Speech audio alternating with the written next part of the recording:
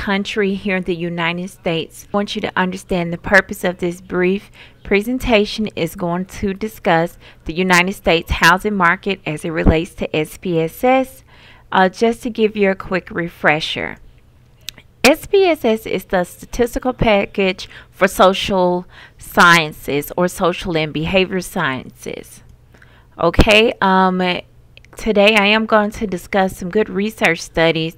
One is a good thesis by now Dr. Corsini from the Georgia Tech. I think it's Georgia Tech Institute of Technology, but I'm going to get back to it. I came across that study which sparked my intent this morning.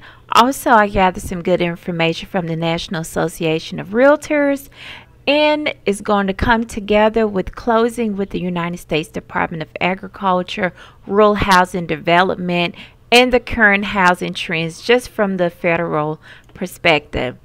Again, here's your quick recap of SPSS. What can we use it for? Qualitative, quantitative, experimental, and empirical examination. You're going to see this with some of these studies that's cited. You're going to see how other nations are now modeling their real estate. I'm going to refer to China. China now has an expanding geopolitical role on the international scale, and so they have come up with their own designs while modeling those designs after those used in the West.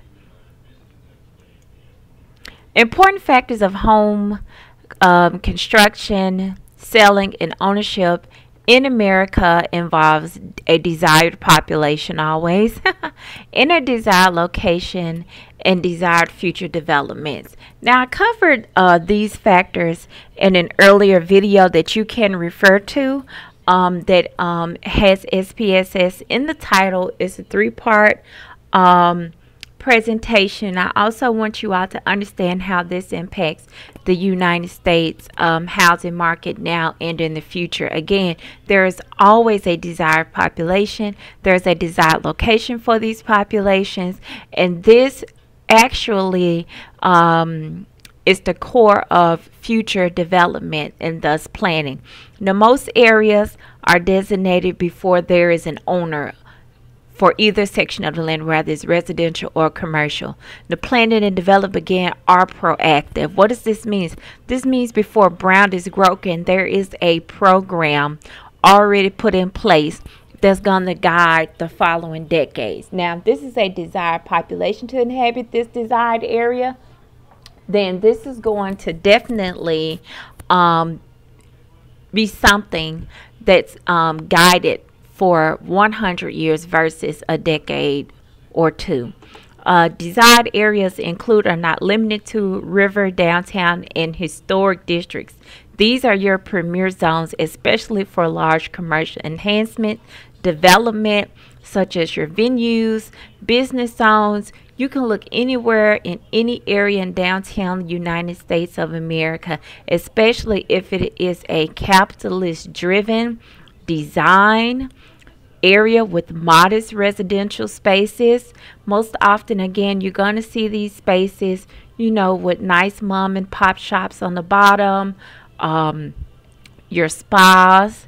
Now you have expanding remote workspaces or virtual locations for people to come in and rent for a certain amount of time. Anyone who's lived in or about Denver, Colorado, you know exactly what I'm talking about, especially with their downtown layout. Hence why former President Donald Trump owns a large bit of it. Okay, back to the presentation on the United States housing in SPSS. A regression model analysis is used in real estate evaluation because it helps to narrow down the examination and progression models for large sects across a nation, that's this country and others. Now, here's this study I actually want you all to pay attention to. The same is responsible again for China's Real Estate Confidence Index, or RCI. This is the team here that put forward this formally in 2007. It can be found via ResearchGate. This tells you how the Chinese are using this within their walls and in other countries. For example, the Chinese is in Africa, and they're also in the South Pacific. You see them in Sri Lanka, they're now in Tonga, but where they've been in Africa, you see the industrial development and the expansion. You see them in Malawi. They were in Nigeria quite a bit, but where they have been, you see a modeling from the United States housing market and the commercial market. You see plazas, you see malls, you see stacked living or apartments. Anyone who's familiar with the continent of Africa, you did not see a lot of apartments outside of South Africa. Where the Chinese have been, you're seeing this, and that is to maximize revenue with the stack housing, whether it's condos, apartments, etc. And most of West Africa into East Africa, you had single-family dwellings of all sorts. Now, another great statistical research study, again, begins with now Dr.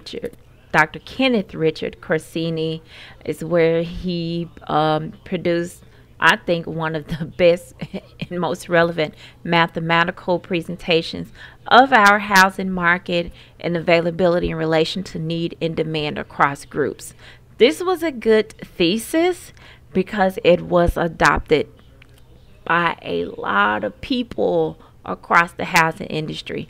The research established credibility regardless of goodwill, especially when goodwill is not intended for undesired populations or those of lesser demographics.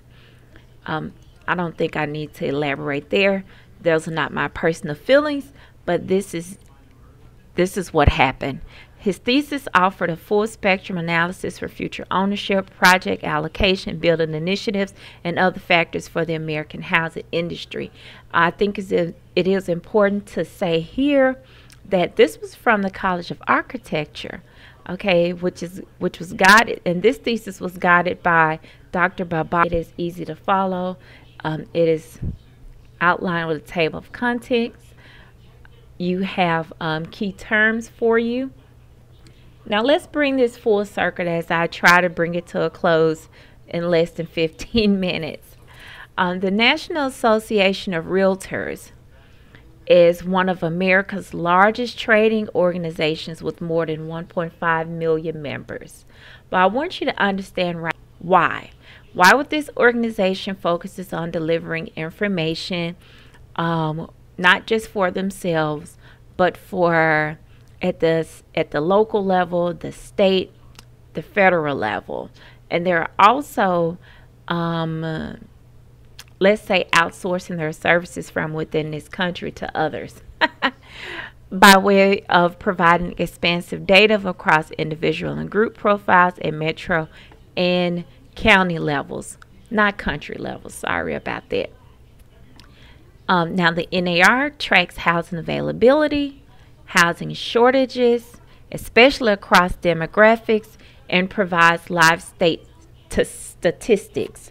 Now, this here is very interesting for me because they actually have interactive maps that you can follow by way of links on their website, and you can see the numbers for groups. So I want you all to understand that when you look at cities like Denver, Aurora, Colorado, Oakland, California, Los Angeles, California, over to New York City, down to Florida, everyone knows just how bad homelessness is here in the United States, how it is increasing, and not so across groups, but mostly among African Americans, and now you're seeing it with white Americans of a lower income bracket. You see an increase in outdoor living. You see it in places that you would not have expected, especially if you're out west in the desert areas between California, Arizona, and Nevada, where locals are actually suggesting to homeless people that they move out into certain parts of the desert where they are less visible and thus undesired by people in communities such as Lancaster. These are your areas like Oakland, where you have large groups of people in smaller spaces, or they're, or less space in between them, where you see them along major roadways, under underpasses, and you cannot avoid it, especially between Denver and Aurora, where you see people with the makeshift camps. So that's just something for you to think about when you consider the fact that you have organizations, you have companies and entities such as the National Association of Realtors that live track this data. They share it and make it available at the state level and the federal level. Now, how does the NAR have such an impact on data? Again, it's not just the type of research that's conducted, it's why it is conducted and whom is responsible for funding it. And that's the key takeaway from my presentations. I want you to understand that no one is doing this for free or without purpose.